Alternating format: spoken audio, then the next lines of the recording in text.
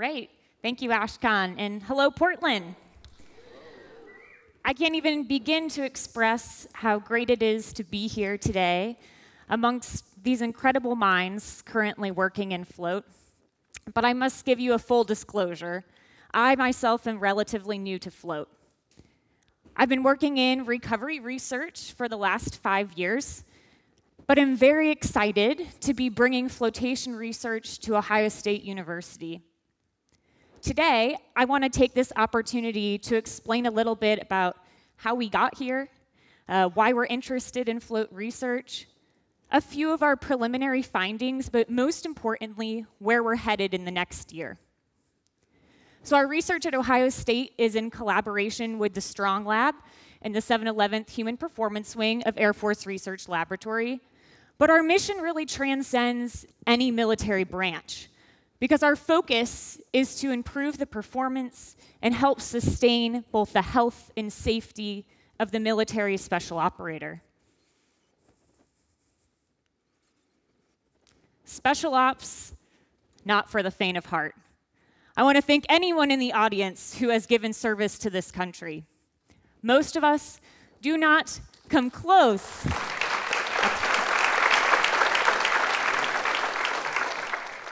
to either the mental or physical profile needed to be successful in this environment. A special operator is the peak of strength and fitness. They've been optimally trained and hand-selected for their role. They're low anxiety. Clearly, I'm out. They rely on their training, yet they are aggressive in the face of imminent danger. A top performer, yet a team player. The work of the operator involves intense physical exertion, heavy load carriage, extreme environments, both in temperature and terrain, prolonged missions, sleep deprivation, caloric deficits. Yet, despite these harsh conditions, the operator is expected to remain mentally clear so that they can make complex decisions at a moment's notice. Decisions that can have fatal consequences. Cumulatively, the stress on the body is unimaginable. Now, we know acutely, that stress response gives us the edge we need to perform, right? We can all think of those compensations: increased heart rate, increased blood pressure, changes in energy availability, things that are adaptive to performing here and now in a stressful environment. Whether that may be because we're running late for a meeting, or because you're about to parachute out of a helicopter, cross enemy lines, and engage in a hostage rescue situation. The stress response is a negative feedback. So when I remove the stress or the stressful event is over, we see the stress response diminish as well as the associated compensations. But in a military environment as intense as the one as I just described, the cumulative assault on the body can lead to chronic stress. Chronic elevations in cortisol, changes in cardiovascular metrics, changes in immune function. Chronic stress is associated with decreased performance, both mental and physical, as well as increased risk of both injury and illness. Now, given that small subset, that small pool of eligible individuals for this job, the expense of training, we have to find ways to sustain the lifespan of the military operator. We have to find ways to combat the stress response, to increase resilience, to make sure that our operator is healthy and ready to perform. Enter human performance monitoring. This is our first kind of mission in targeting the stress response. The Air Force is working to create a comprehensive monitoring platform that can assess biometrics non-invasively and also in real time, so that I don't have to wait on a blood draw sent to a lab where I get results 4, 5 days later. Instead, I can pull out an iPad and I can look remotely at how my team is doing, at least physically. The idea is to combine the best technologies out there, all these commercial products, to create what we refer to as the dashboard of the human weapons system, so that in a single snapshot, I can get an idea and gauge an individual's readiness for the mission. Now, this is a combination of how well you slept last night, what's your energy balance, biomarkers from the sweat of stress, fatigue, hydration. And technologies will continue to change, and we'll change our markers and our sensor sets so that we can most accurately portray the human system. But collecting data is not enough.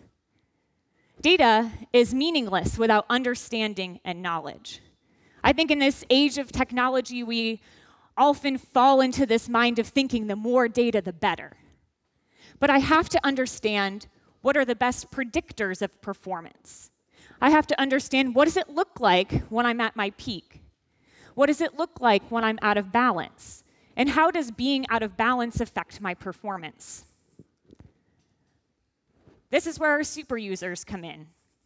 We're incredibly humbled to not only work with the best of the best in the military, but to also collaborate with some incredible sports teams, both professionally and at the collegiate level. The athlete is much more accessible than the special operator, and we can collect a massive amount of data when we're looking at teams. But remember, data is not everything. Athletics also provides us with a paradigm to understand how physiology is affecting performance readiness. Because in athletics, there are defined performance metrics: wins, losses, PRs in the gym, PRs on the field. I can begin to look at my physiology, my biometrics. How are they related to how I perform? Our super users are our test bed for this human monitoring system, not only in the fact that we're collecting all this data to devise algorithms to figure out what is a good predictor, but they also test our technology, help us understand what's going to stand up, what is seal-proof. In athletics, as well as in the military, I may see, okay, yep, you're out of balance, you're in the red. But I can't change the stress. I can't walk into a professional sports football practice and say, you know, coach, I think you need to sit your quarterback today. I've been watching him over the last 3 or 4 days, and he's looking really stressed. I don't think it's in your best interest to put him on the field. That's not going to happen. But what I can do is help make sure that that athlete is able to tackle the stress and able to recover from the stress of their job so that they're able to perform. Recovery is our #1 tool in moving an individual out of the red, back into the green, and being ready to perform. But I have to understand, in prescribing recovery, what am I recovering from? What aspect of my physiology is being compromised and keeping me from performing to my best? So up there you see all kinds of recovery interventions: meditation, massage, float. But there's no magic bullet. We have to understand what are the merits and the limitations of each of these recovery interventions. We were first introduced to float about 3 years ago in our collaboration with the Navy. They were using float with their teams, and the feedback we got was great. The guys loved it. They were in and out of the tanks all day. They said, it really helped them feel calm. They felt their mental stress reduced in addition to their physical, that it helped with some pains and aches that they may have been feeling from training. So, knowing next to nothing about float ourselves, we went right to the literature. What does science say? What has science shown that float is able to do? You know what we found. We found changes in mood, changes in anxiety, changes in pain, tension. What we were most encouraged by was the fact that float may be able to target multiple physiologic systems simultaneously. This has incredible implications for total body recovery.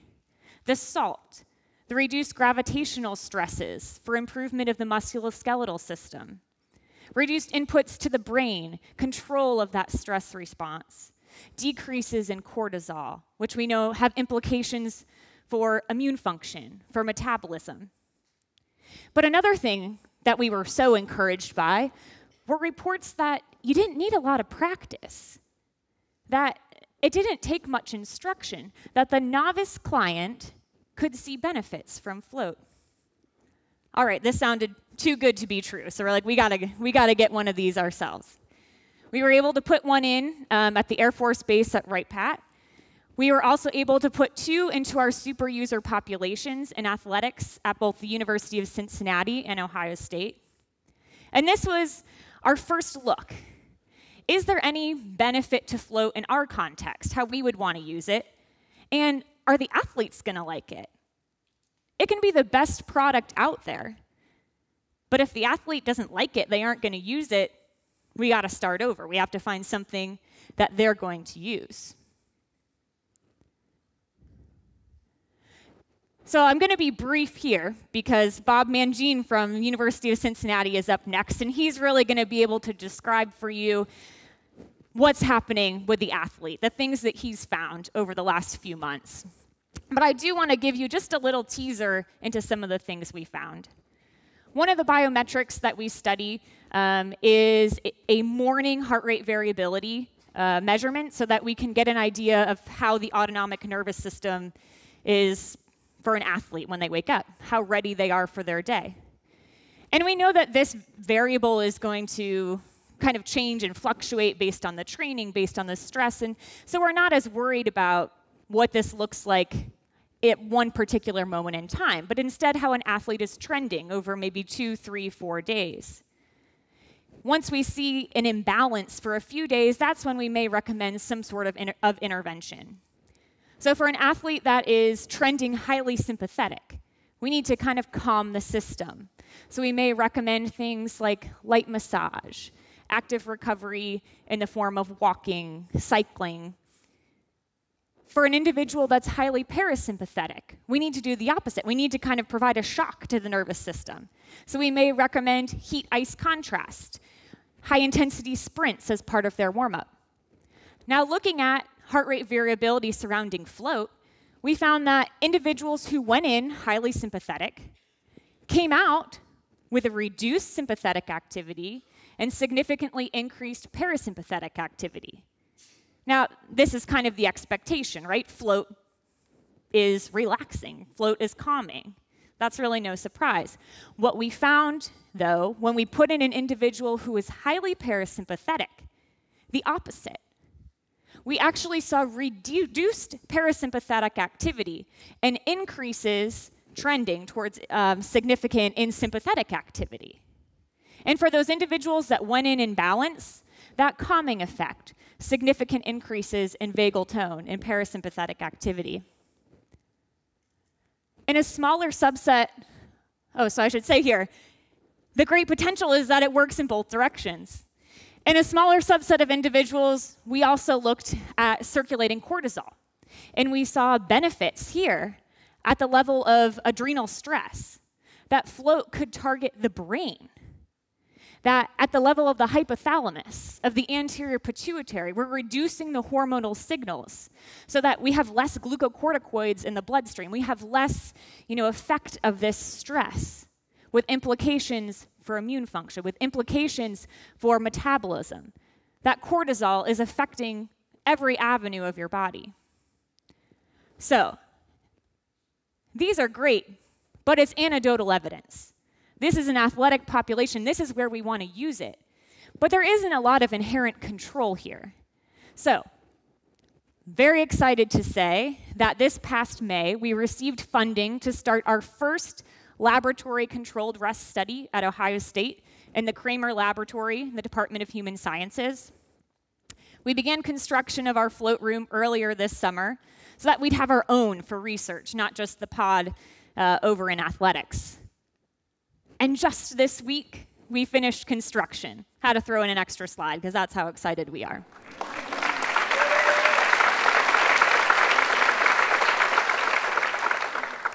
We're in our kind of final stages of the IRB process. For all of you who are involved in research, you know this can be a bit of a headache. But we're hoping, if all goes as planned, to be enrolling subjects in our first research study by the end of this semester or early into next year. This float room is just a great complement to the state-of-the-art facilities that already exist within the Human Sciences Department at Ohio State. It's going to allow us to really get a systematic profile of how acute flotation therapy can affect recovery from physical stress. In the lab, we often use exercise to induce a controlled stress response. So in this scenario, we're going to use an intense anaerobic protocol. For those of you that are into resistance training, we're going to do intense high squats. We're going to do 6 by 10 at 80% max and follow that up with some intense sprinting. So this is for sure going to cause pain, soreness, alteration in hormone profiles. Anyone want to participate? It sounds fun, right? A little more about this study. We're going to bring in healthy males between the ages of 18 and 35 to kind of simulate that special operator population. They're going to come into the lab for a total of 9 visits each. It's kind of divided into 3 separate blocks, familiarization, as well as 2 testing blocks. During familiarization, we want to introduce our subjects to float. We want to make sure that they're comfortable with the testing protocols so that they're able to give us their best when it comes to testing. For the testing blocks, they're identical, with the exception of recovery. In one, subjects will get a 1-hour float after that intense exercise, and in the other, they're going to get a 1-hour seated passive control, so that we can compare these two and begin to understand, is float, does it accelerate recovery in any way? What systems is it tackling? Now, this is a within subjects design, so each subject is going to complete both testing blocks, and the order will be randomized to control for kind of order effects. So a deeper look at each testing session. In red there are kind of the time points that we're going to be collecting measurements. So we'll bring an individual in. They'll have refrained from exercise for the last 72 hours. We'll be controlling and monitoring what they've eaten. They're actually going to come into the lab in the morning fasted because we're looking at blood draws. We'll do those pre-exercise measures, and then we'll throw them through that assault on their body, that anaerobic exercise protocol. Immediately after exercise, we'll get some more measures, and then we'll send them in to either the float or the seated rest condition. We'll get measures again right after they get out of the float, but then we're going to bring them back 24 and 48 hours later so we can see kind of in a more extended version to look at recovery, because recovery doesn't happen immediately. The paradigm for recovery is over a couple of days. What we're going to be looking at, a whole slew of biomarkers for system stress and recovery. We're going to look at the nervous system. We're going to use EEG to look at cortical brain activity, galvanic skin response, heart rate variability, catecholamines. We're going to look at inflammation in the blood. We're going to look at IL-6, TNF-alpha, C-reactive protein. We're going to look for endocrine profiles so we can understand that HPA axis from the hypothalamus to the pituitary to the adrenal gland where that cortisol is coming from. We're going to look at markers of muscle damage, myoglobin for that acute effect right after exercise, right after float, creatine kinase to look at recovery at that 24 and 48-hour mark. We're going to look at performance metrics, both physical to see recovery of the musculoskeletal system, as well as cognitive functions. We want to look at executive function, attention, reaction time. In addition to this, we're going to look at perceptual information. We're going to look at their mood state, their fatigue, how well they slept. We're trying to kind of create this broad umbrella of systematic behavior so we can understand just how float fits in.